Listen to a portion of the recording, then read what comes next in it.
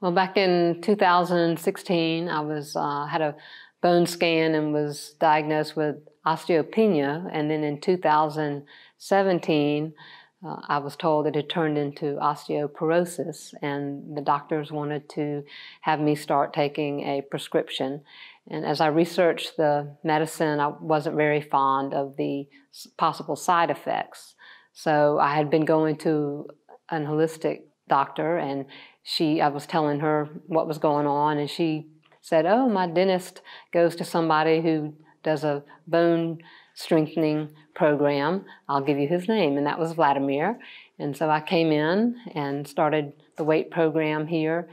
And by accident, I discovered that I won't be able to find out until 2019, when I'm eligible for another bone density scan, how my osteoporosis, whether it's still there, if it's gotten better, if it has progressed.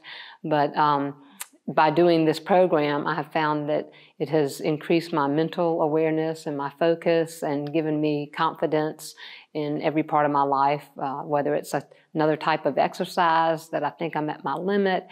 I just know that I can do it. I'm capable of doing more physically than I think I am mentally, and you just have to overcome that mental barrier. I use the same process at challenging situations at work.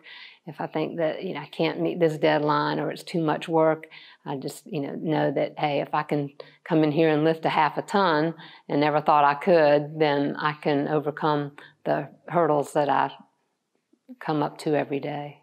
In the past, if I've felt anxious or overwhelmed with the situation, I rarely have those feelings anymore. I just sit back and concentrate and know that I can do it, I can work through it, is a possibility, and then you just keep those positive thoughts and have the confidence to achieve what you might not have thought you could achieve in the past.